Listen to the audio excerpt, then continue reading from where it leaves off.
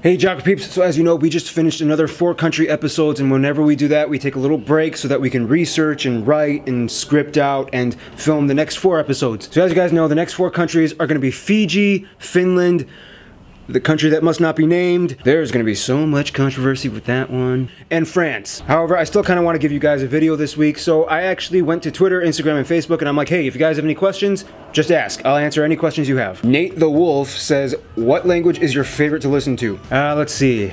Probably Xhosa, Inuktitut, and Silva Gomero. Look them up. Gelko the Singaporean says, what do you know about Singapore? I know that if all goes well, I'll be going there in November. Adam Holtzman 3 says, what's your opinion on Brexit? Geez, a deep question. Okay, first of all, I'm not British, and I'm not a professional political analyst, and I'm not going to pretend that I am, although admittedly, I do like to kind of dabble in my topical current events every so often. But what I can make of everything based off of my research and what people have told me and all the articles that I've read is that it's a lot more convoluted and complex than people seem to make it out as. I mean, I can kind of see the validity on both sides of the argument. I mean, on one hand, I can kind of understand why the UK was upset with the EU, but on the other hand, leaving the EU does have a lot of potentially detrimental effects that could ensue and capsize the very foundation of their socioeconomic structure. And that's why this whole thing is taking so long, because it's like nobody really knows exactly how to go about doing this whole thing, because nobody's done it before. It's like they have to consider, you know, trade deals and legislative policies, and there's so much paperwork. In my personal opinion, I think that if the UK is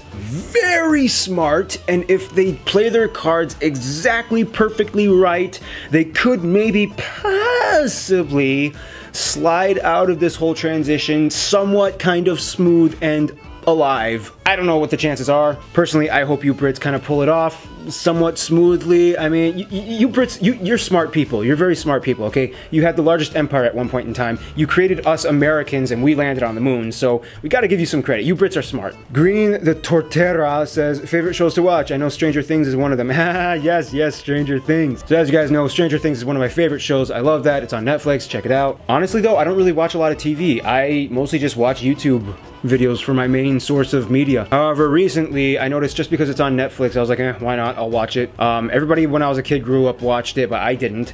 Friends. It's an alright show. Like I'm okay with it. Friends. Let's see what happens. I'm only on season 1. Underscore Shogunate says, if California somehow became its own country, would you move to another part of the country that is still the United States, or would you stay in the new country of California? I'd stay in California. I believe I read somewhere that if California ceded from the US for whatever reason, even though that's impossible, they would have like the 7th largest economy in the world, no matter even on its own. So yeah, I'd stay in California, and I love California. It's my home. Non-social teen says, interested in more fan meetups. Yes, in fact, that's one of the reasons why I do Geography Go, so I can meet the fans who live in other countries. Kevin Kelt 12 says, what is the most extreme place you've ever been to, meaning extremely hot, extremely cold, high altitude, underground, etc.? Ooh, that's a good question. Hottest place? Depends. If it's dry heat, probably Qatar or Saudi Arabia. If it's humidity, probably South Korea. Oh my gosh, those summers are brutal. Coldest place, Rovaniemi, Finland. I think it was like -25, -30 degrees Celsius. Highest place, La Paz, Bolivia. I could barely even breathe. Like walking down the street, I was already suffocating. So yeah, I think that's about it. Ekavoto number 8 says, what country has the best physical geography in your opinion? I would say it's probably a tie between the US and China. Both countries have wildly contrasting landscapes. They both have deserts, they both have jungles, they both have wetlands, they both have plains and prairies, they both have mountains. You will probably not find any more diversity than in the US and in China. Kathy Daikansa says, what's your favorite thing about Canada? Have you ever been? I've been to Montreal. I loved it. Even though when I went it was raining, it was still beautiful. I loved it. Your streets, your cobblestone streets and quaint little buildings and all that stuff. Everything's written in French. I love it. It looks amazing. If I ever go back to Canada, I would like to go to Iqaluit, the capital of Nunavut. JFayJVDT says, well, if nobody else is going to ask weird questions, I will. Where do babies come from? Soft truth, mom and dad. Hard truth, genitalia. Arafi says, what's the first thing that pops into your mind when you hear Indonesia? Probably the most unconventionally Muslim country in the world. Halloween Boy says, do you have a girlfriend? As of right now, no, but I did kind of on and off briefly date that Amanda girl who played Croatia, and she was also in the Dominican Republic episode.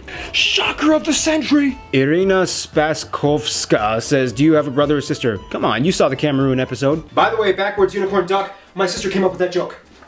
Ow! Geography now, which is better, Sega Genesis or Super Nintendo? Super Nintendo. The Pyrotechnician says, are you into metal music? You know, I never really was until recently. My old roommate really he would always listen to Periphery and Tesseract, like progressive metal, and I started kind of like listening to them more, and I kind of like them. I like progressive metal, and I also, I know they're an old band, but I actually really like, Apocalyptica. Also, I love it when metal bands do metal covers of pop songs. That is the coolest thing ever. Cade or Caddy Niles, Barbie. I'll let that one slide. If you robbed a bank and had to hide someplace remote with $100 million in cash, where would you go? I would never rob a bank, first of all. However, if I wanted to run away somewhere remote for any reason whatsoever, not because like I'm in trouble, but just because I just want to get away and go somewhere remote, Greenland. I'd probably go to Greenland. Nils Nikolai says, what is your favorite enclave and exclave? One example for each. Ooh, that's a pretty good question. I mean, I don't have favorites, but I do find some more intriguing and interesting to research and look up. Let's see, enclaves. Does the entire nation of Lesotho count? If not, because it's a whole country, I would say maybe the Soch district of Uzbekistan in Kyrgyzstan. It's a really interesting one. It's got like a border fence and everything, and it's really awkwardly held by Uzbekistan. Look, yeah, that's a cool one. Kaliningrad is pretty interesting for Russia. I think my favorite ones to kind of research and kind of dive into are probably Ceuta and Melilla.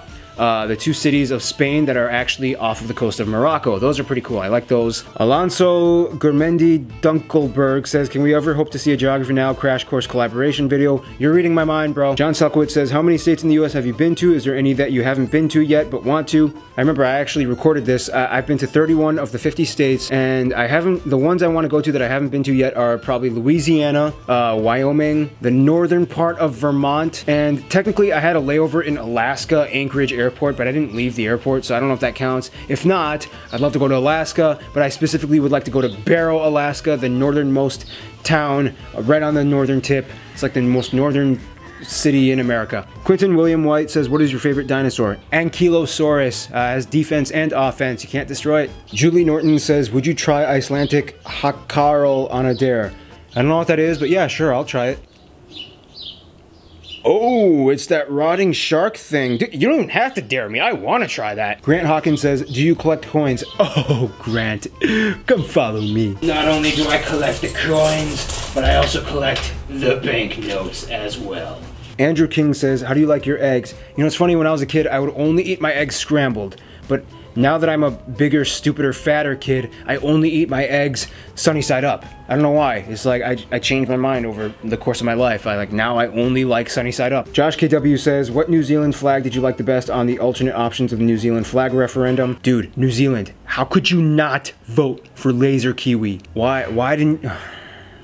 So I think those are all the questions that I saved on my phone. Thank you for sending all those questions. It was really fun answering them. So currently working on the Fiji and Finland episodes right now, and then when I'm done with those scripts, I'm going to be doing the country that must not be named, and France. A lot of crazy stuff going on right now, but it's fun, and I really appreciate that you guys like this channel. So hope you have a good one.